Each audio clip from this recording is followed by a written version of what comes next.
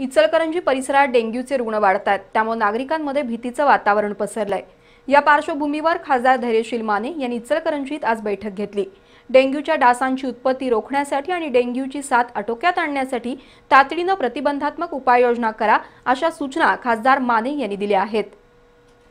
इचलकरंजी शहरात डेंग्यू सदृश्य रुग्णांच्या संख्येत दिवसेंदिवस वाढ होतीये। डेंग्यूमुळे गाव भागातील शहीदा रमदान या महिलेचा मृत्यू झाला।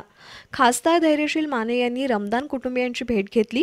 त्यानंतर शंकरराव पुजारी जलतरण तलावाच्या ठिकाणी वैद्यकीय अधिकारी आणि नगरपालिका अधिकाऱ्यांची बैठक घेतली। बैठकीला नगराध्यक्ष अलका स्वामी, आरोग्य सभापती संगीता आलासे, नगरसेवक रवींद्र माने, सयाजी चव्हाण, मुख्याधिकारी दीपक पाटील उपस्थित होते। आरोग्य विभागाने घरोघरी जाऊन सर्वेक्षण करावं, पाण्याचे नमुने तपासावेत, पाण्याच्या साठ्यांमध्ये डेंग्यूची उत्पत्ती होणार नाही यासाठी उपाययोजना कराव्यात, औषध फवारणी करावी, तसंच डेंग्यू प्रतिबंधात्मक जनजागृती करावी, अशा सूचना खासदार माने यांनी केल्या।